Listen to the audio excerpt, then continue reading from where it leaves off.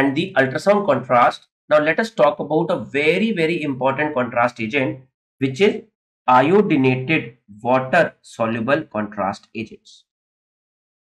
Iodinated water soluble contrast agent.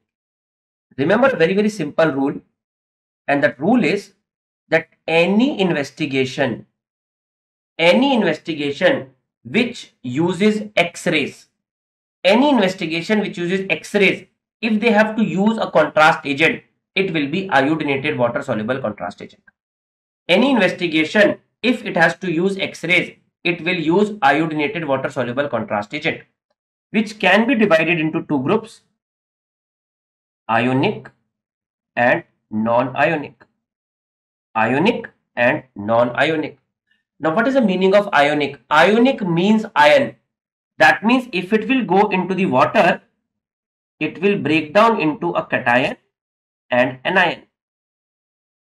If it will go into the water, it will break down into cation and anion.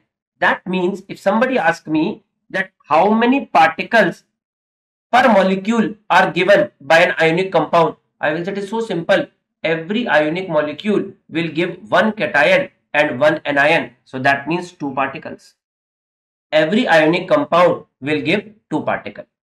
If somebody asks me how many particles are given by a non-ionic compound, so I will say non-ionic compound does not break down into cation and anion, and that is why it will give me only 1 particle.